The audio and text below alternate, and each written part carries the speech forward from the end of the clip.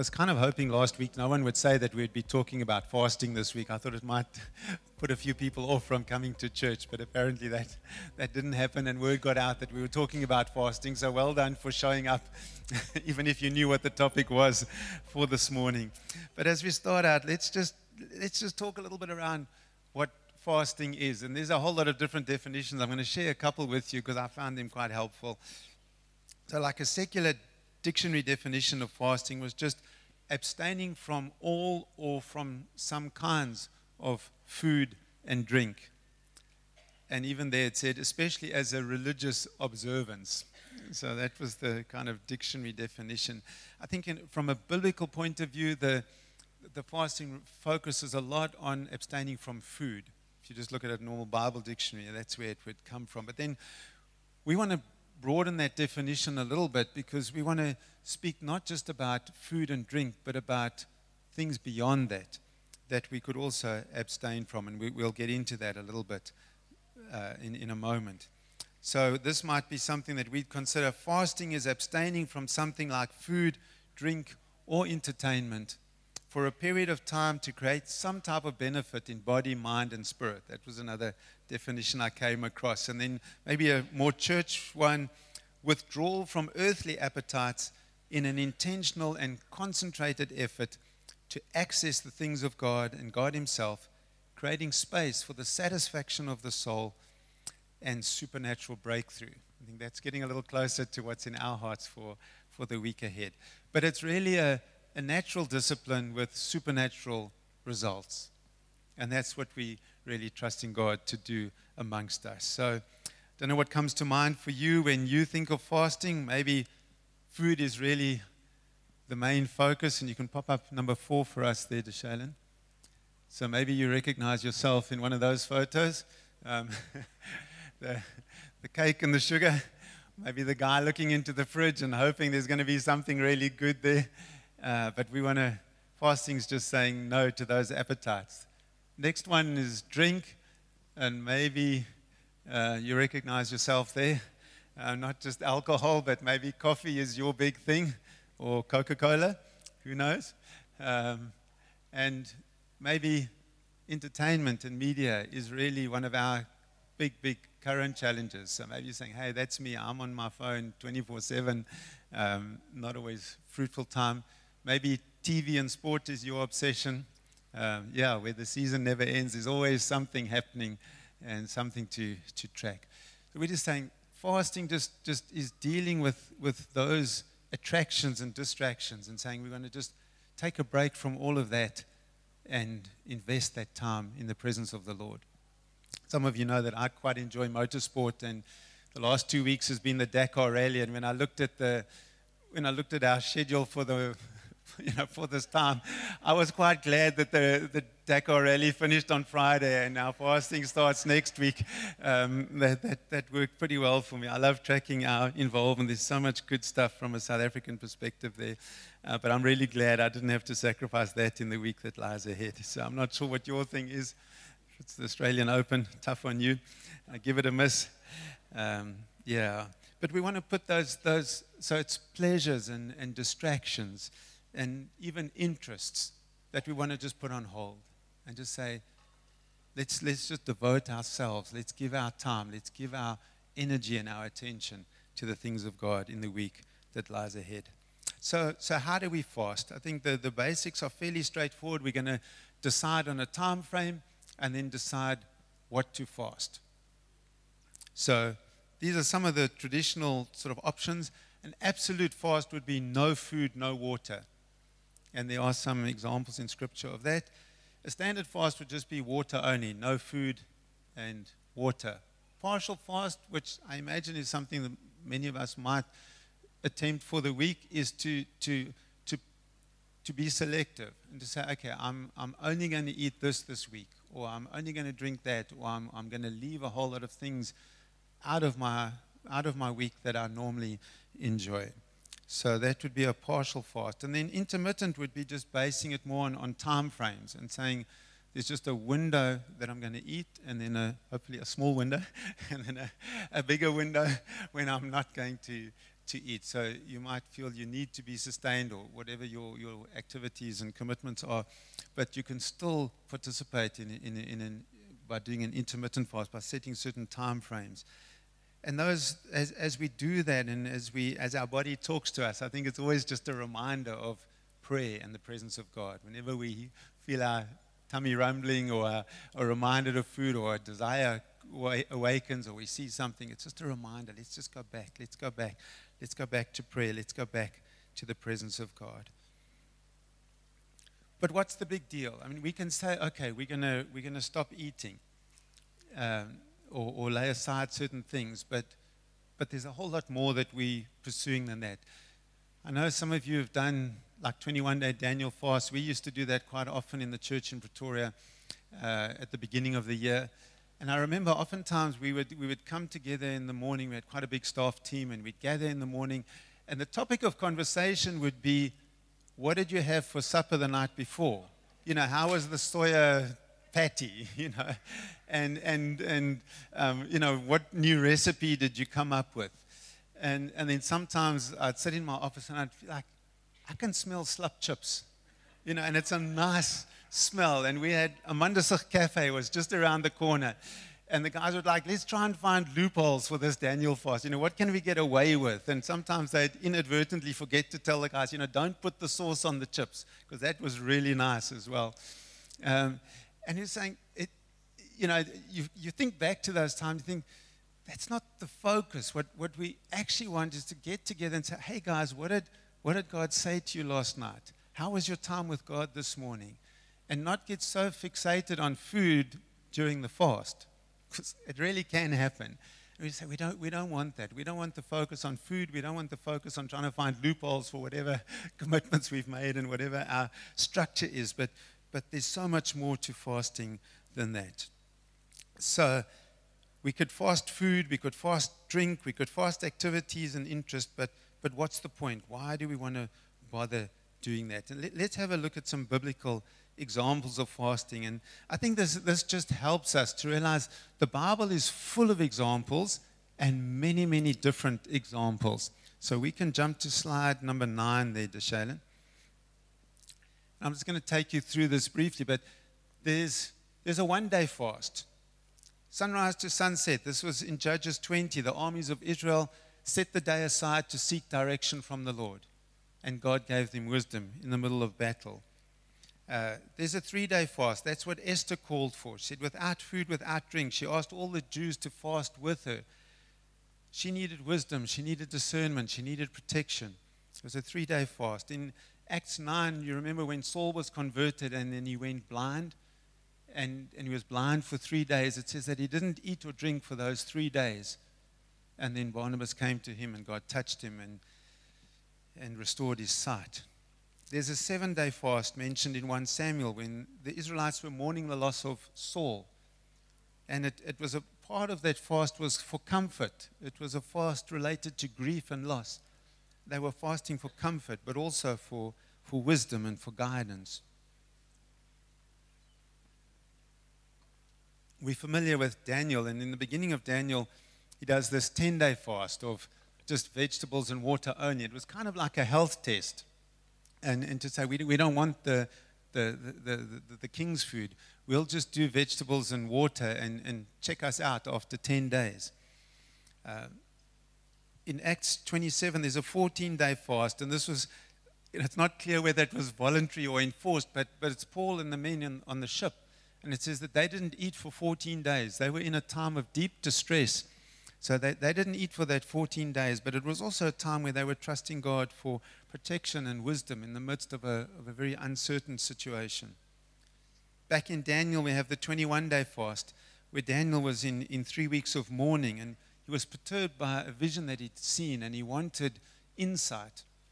And he was praying and seeking God during that time. It just says that there was no meat, no wine, no rich or pleasant food, no oils. He just ate fruit and vegetables and nuts and drank water instead of wine. And that's become quite a popular model. But Daniel had set his heart to seek God and to understand the vision. I'm aware of 3 40-day fasts in Scripture, Moses, Elijah, and Jesus. And I think just to say, when looking at those three fasts, sometimes if you ask people about biblical fasts, those three come to mind quite quickly because they're very prominent people. I would venture to say that's not a biblical norm. I think those three fasts were both exceptional. And there's indications that those three men experienced supernatural, divine sustenance during those 40 days. So it's not just like, hey, yeah, I think 40 days is good, let me do 40 days. I think that those were very unique 40-day fasts and really supernatural sustenance from God. And I know many people would say, I've never fasted for 40 days, but I think that those who have would also testify of some supernatural assistance and help through that time. But I think let's not just say 40 days is a normal biblical fast. I think 40 days is an exceptional fast that's mentioned in Scripture. But I think we're getting the picture that there's a lot of other fasting that happened biblically. There are also quite a couple of fasts mentioned. This is slide number 10, where we're not actually told much about the fast. So it's also, fasting is mentioned in these incidents, but we don't actually know how long they fasted in some of the cases, and we don't actually know what they fasted in some other cases. In 1 Samuel, the people were feeling abandoned by God, and this was due to their own actions, not because God had withdrawn, but God told the people, God gave this message to Samuel and said, tell the people to repent. And their response was a time of fasting. God answered them, their prayers. He gave them great victory over their enemies. But we don't know exactly how they fasted or for how long they fasted. In Nehemiah 1, it just says that Nehemiah prayed and fasted for many days and nights. But he was seeking God for wisdom and understanding and favor. Again, we don't know exactly how long that lasted and exactly what he fasted. In the book of Jonah, God had sent Jonah to tell the people of Nineveh to repent. And the king responds to that message and he calls a fast for the city. And it was like no eating, no drinking. We're seeking God and we're repenting as a city. But we don't know how long they fasted. We do know for sure, though, that the city was saved. So always good news. Joel 2, God calls his people to come to him with fasting, weeping, and mourning. Again, it's just a call from God. It's not specified as to exactly what they should do, and any details are not specified. But there is that beautiful scripture in Joel 2, verse 13, where it says, rend your heart and not your garments. And I think we want to just press in there a little bit this morning as well, just saying that there's some real heart that needs to be here. This fasting is not just an outward observance. So when we look at all of these examples in Scripture, for me it speaks about great variety in fasting. It speaks about not a fixed recipe for a fast. We just see it was a response to God, but there's not a one way to do it. It has to be so long, it has to be these items. There's great variety in Scripture. The thing that is obvious is there's a turning away from some stuff. That's a key part of fasting. So there's that sacrificial element of saying we're not going to do certain things. And then there's a turning towards God. That's part of every effective and successful fast. So there's that movement of saying I'm moving away from certain things and I'm pressing in to certain things. What caught my attention as I was preparing this week was God's response to fasting. It's beautiful. You read every single one of those passages, God did something. Every fast had an outcome. I mean, you might have picked that up already just I've run through a lot of examples really, really quickly.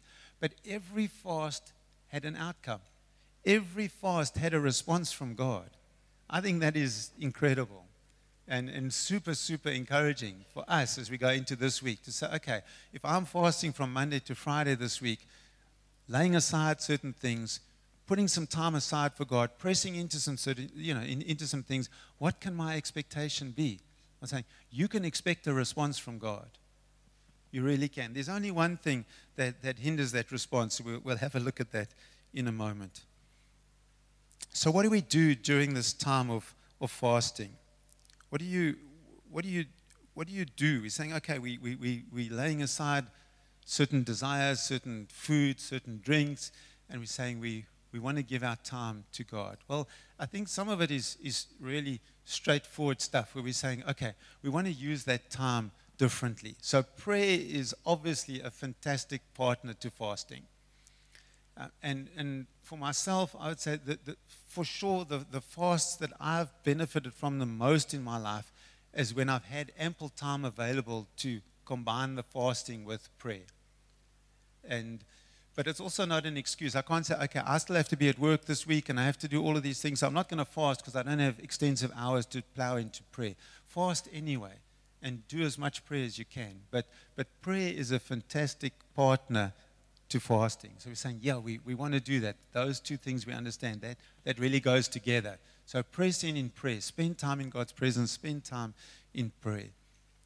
You can spend time in the Word. You can say, okay, I'm skipping that meal. I'm going to take that 15 minutes and I'm going to spend time in the Word. I'm going to get into the Word. I'm going to have something that I'm pressing into in the Word.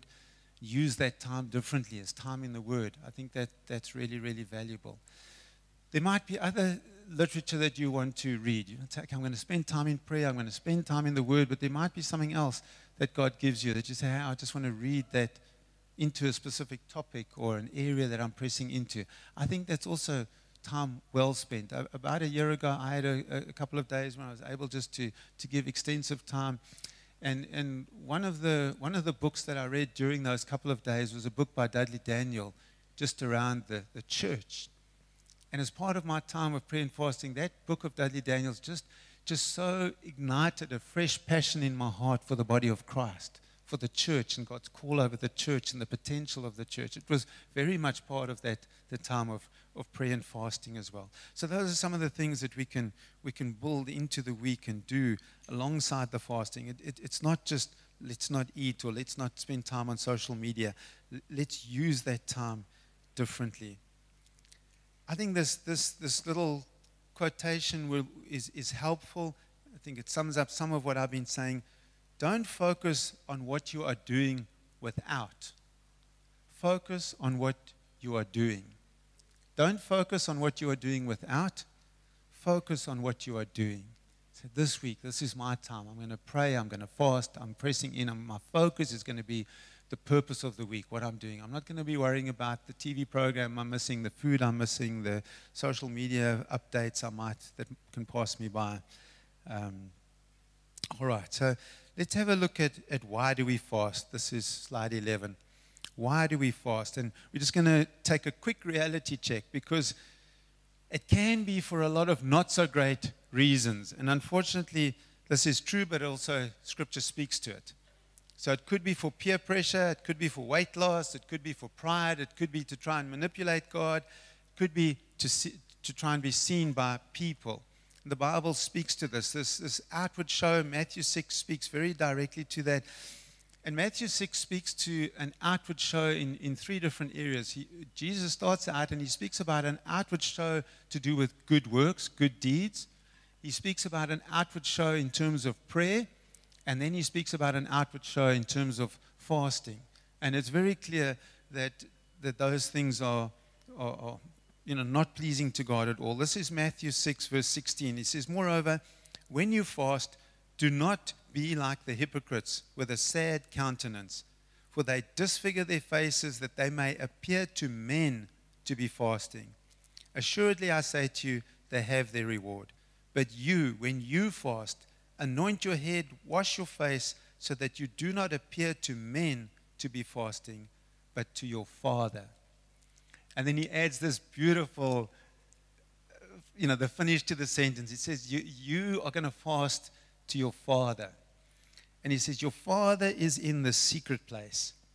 And your Father who sees in secret will reward you openly. Isn't that a beautiful promise for us for the week to say, we're going to press in, we're going to spend time in the secret place, and we're going to fast unto God. And God, who sees what we're doing in secret, is going to reward us openly. And again, it's just the promise of reward, response from God, which is great. Isaiah 58, such a famous passage on fasting, and it's a similar, the point of Isaiah 58 is very similar to Matthew 6. So the people accuse God. They say, God, we're fasting, we're seeking your face, we're doing all this fasting, and there's like, you're not responding. And then God comes back to them and he says, well, in the day of your fast, you find pleasure. You're just doing your own thing. He said, you exploit your laborers, you fast for strife, for debate, you strike with the fist of wickedness. He says, you're not going to fast as you do this day to make your voice heard on high. He said, you want to fast like that? He said, you're not going to get a response from God. He said, that's not what I'm looking for. He says, is this a fast I've chosen, a day for a man to afflict his soul, to bow down his head like a bulrush, to spread out sackcloth and ashes? He said, would you call that a fast, an acceptable day to the Lord? He's just saying, it's just a big show. It's just a big outward show. He said, that's not acceptable to the Lord. You're going to get no response from God. But then he goes on in Isaiah 58 in such a beautiful passage. He says, isn't this more what I'm looking for? Isn't this more the fast that I've chosen? It's what God wants. It's taking care of others. He says to loose the bonds of wickedness, to undo the heavy burdens, to let the oppressed go free, that you break every yoke. Saying, this is the stuff that excites me. It is not to share your bread with the hungry, that you bring to your house the poor who cast out. When you see the naked, that you cover him and you don't hide yourself from your own flesh. He says, that's the stuff that pleases me. But then he gives us in these last couple of verses in Isaiah 58 also just such beautiful promises related to all of this. He says, then your light shall break forth like the morning. Your healing shall spring forth speedily, and your righteousness will go before you. The glory of the Lord will be your rear guard. It says, and then the verse 9 I love as well. He says, then you'll call, and the Lord will answer. You'll cry out, and he'll say, here I am. Can you imagine in this week when you're calling on the Lord and fasting and spending time in his presence, and God's kind of at the door saying, hey, here I am, here I am, here I am. I'm here for you. I'm here to help you. I'm here, I'm hearing, I'm responding. And so we can fast for a lot of not so great reasons, but we can fast for a lot of really great reasons as well. So let's jump into those. That's slide number 12. Fasting expresses our desire for intimacy and connection. And I think that's the bottom line of what we're doing this week. We just say we want intimacy, we want connection, we want to be really deeply connected to our Father. And fasting is just an expression of that desire to say, Father, I'm willing to put aside all other distractions. I want you more than anything else. So fasting really helps us get rid of distractions, and in many ways it causes us to confront distractions. So I don't know what those distractions look like in your world, but we're saying we want to get rid of those distractions, and it's a really good part of the week. I know the children are with us this morning as well. Maybe parents, you can just invite your children in to what you're doing this week. They might not be on the same page as you in terms of prayer and fasting, but for our young ones also to lay aside certain things that would be attractive to them or distractions in their lives would also be good. So whether that's a favorite TV program or some kind of a favorite snack or something, just draw them in, let them experience something of what you're pressing into as well. Fasting is a discipline. Fasting is a discipline, but discipline is a key to success in every sphere of life. And it's the same for us spiritually. Sometimes spiritual disciplines produce fruit in our lives in an amazing way. So fasting is a discipline, but that helps us to be successful, even in spiritual matters. And we believe the reward spills over to every sphere of our lives. Fasting helps us to use our time differently. And I trust you'll really experience that this week. If you think about even just a meal, how much time it takes to think about food and what you're going to eat and food preparation and time eating, saying we can just use our time differently. Some of you would know how much time you watch TV, how much time you use on social media, how much time you spend tracking the news and global reports and saying, I can use my time differently. So fasting helps us to use our time differently. Fasting sharpens our focus when we seek God's guidance and direction. And I think for many of us in this week, you might say, I'm praying and I'm fasting, but I actually have a question. I actually have something that I would really like to hear from God. I'd actually like a response from God. Well, this is a great week to bring that question before the Lord and saying, Lord, I'm sharpening my focus. I'm sharpening my ear. I'm listening more carefully, more intentionally than in a normal week. And in that fasting time, in that sensitivity that's heightened towards spiritual things, I can expect to hear God's voice and have His clarity and His guidance in a special way. Fasting leads to spiritual growth and breakthrough, and we really want to experience that. And I believe that we do. I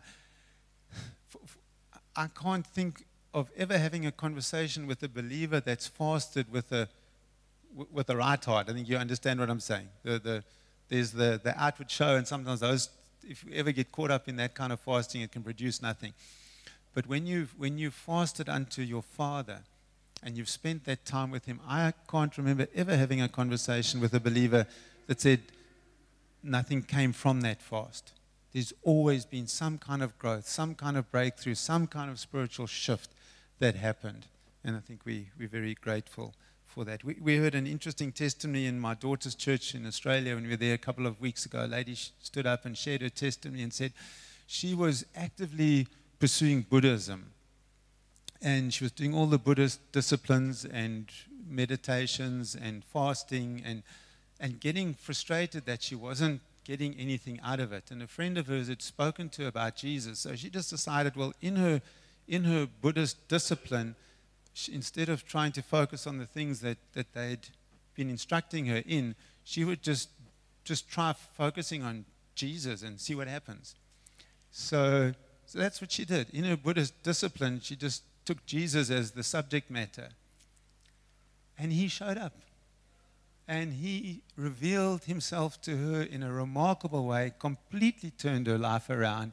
She got thoroughly saved, encountered Jesus, and is flat out for God. So, never know what kind of, where people are at. But God is willing to reveal Himself to us. And so we're expecting spiritual growth. We're expecting breakthrough as we give ourselves to Him. Remember, our deepest need is union with God. It's the goal of our existence. Our faith and our fasting should lead us to intimacy with God, and even beyond that, to union with God. We want to be connected to the life source, Jesus. And that's what we want to do this week, is to say, I want to enhance my connection with Jesus. I want to be deeply connected and have His life manifesting through me in a way, in a new way, in a deeper way. So let's conclude and wrap up and just say, okay, so what's our approach for the week? What's the challenge for us as people sitting here this morning? And how can we do this practically? Let's activate something and let's talk about our week. So the first thing that we would want to do is just set a time frame. And we're saying as a church, Monday to Friday. That's great. If you can participate with us Monday to Friday, that'll be really, really awesome. So we are kind of putting a time frame out there and saying, if you can do that, great. If you can't do that and you're just going to say, I'm doing one day or choosing 2 or 3 days this week, that's great. But our corporate time frame is Monday to Friday. And you've heard from Marius as well. We go into a different kind of a weekend next weekend with all the HMI churches gathering, and it'll also just flow nicely into that. But Monday to Friday is the time frame. Then you need to decide on what are you fasting. And it'll be really great if you decide on that while you're in church this morning. And just say, you know what, this is what I'm going to do this week. This is what I'm going to fast. So you might say, what am I going to leave out? What am I going to leave out in terms of food, drink, media, entertainment, time? And what am I going to do? What am I going to do? Am I going to just do water? Am I going to add 1 or 2 things to that? What is that going to look like for you for the week? So decide on what you're doing. We have a prayer guideline out for which we did for Monday to Friday this previous week, Monday to Friday for the week ahead. That's gone out on our WhatsApp, on the Christian Center WhatsApp group this week as well, so you've got it there. If you need a hard copy, pick that up. But it'll also just help you to say, okay, Monday to Friday, here's 5 prayer themes, here's some scripture, here's some prayer guidelines for each of the days. So please use that. Use it with freedom, use it with flexibility, but that could be a helpful tool for the week as well. Then I really want to encourage you to reinvest your time and maybe add to it. To say, okay, I've got time that I've normally spent in other activities, I can reinvest that time this week and maybe just add something to that. So you might say, well, 15 minutes is supper, but I'm going to add 15. I'm going to spend half an hour with the Lord in the evenings. Whatever that looks like for you, but reinvest your time and add to it. This could be your best week ever.